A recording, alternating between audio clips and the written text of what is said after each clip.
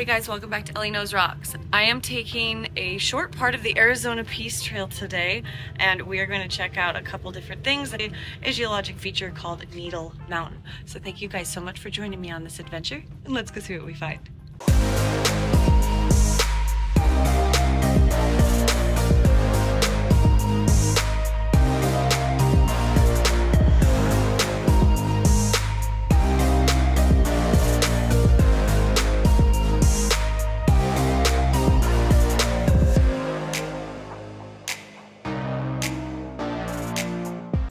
Now, if you just watched our previous video, you would have seen that we had come from Founder's Cabin and Woody's Cabin.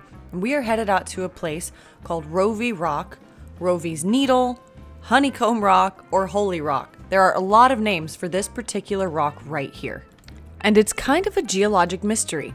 I had no idea how awesome this place was going to be until I actually did a little bit of research. And here's what I found.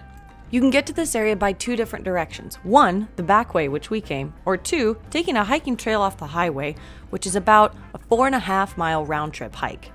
And it has been claimed that this rock is either a sandstone or a rhyolite. Since both can look similar, I could see the debate. Look at that gorgeous trail, covered with beautiful wildflowers. This has been one of the prettiest trails that we have taken here in Havasu to get all the way to Needle Mountain, also called Holy Rock. There's a couple little outcrops in there. You can see straight through the rock. We'll see those in just a second. And then if you look really closely, we have a lake view right through there. This side by side did a beautiful job of getting us here. Yay. This is a gorgeous trail though. Now, as you can hear from my voice, I'm extremely excited to be at this location. I had no idea how awesome it was about to become. My initial reaction and geologic instinct wasn't too far off from how this rock could actually form. Since I had never seen weathering like I'm about to see before, my mind started telling me the geologic stories that could possibly be going on here. I immediately thought of mechanical weathering through wind and rain, possibly making circular motions for the formations we're about to see. Possibly there could be some biochemical or biological weathering going on because you can already see the lichen on the rock. So when I got up close and personal to finally see this beautiful honeycomb weathering, I was truly baffled. No wonder this place has been called a geologic mystery. People in Arizona normally don't see this type of weathering. At least I should say, people in Havasu don't. There's no other formation in Havasu that has this particular weathering. So it got me thinking, is this a rhyolite? Is it a sandstone? Was this once some huge canyon where water flowed through to create these beautiful little cavernous holes? Wow, look at the holes. Looks like parts of a skeleton, doesn't it? So my research led me to this. These formations happen all across the world. These formations are found from the Indian Tar Desert to Petra, Jordan, California, Australia, and the Arctic regions as well. And the common factors that the environments share here are high salt content in both coastal and desert regions. This type of weathering is called Tafoni, and possibly this rock here might be part of one of its subcategories of Tafoni, like honeycomb, stone lace, sidewall, bissell, nested, or relic Tafoni, just to name a few. And they all occur in vertical, steeply sloping, exposed rock. Primarily siliceous rock such as sandstone or very crystalline granite.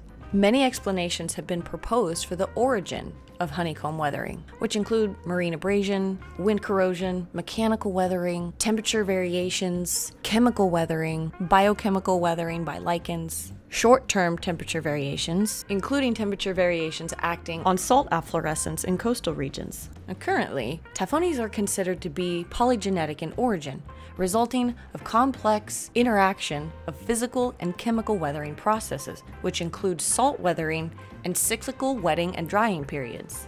And most of this weathering would have happened along canyon walls, where the water could have flown through like a small river during one of the wet periods. But what could have created this one? This is no longer in any kind of a canyon. There's no water flowing through this area.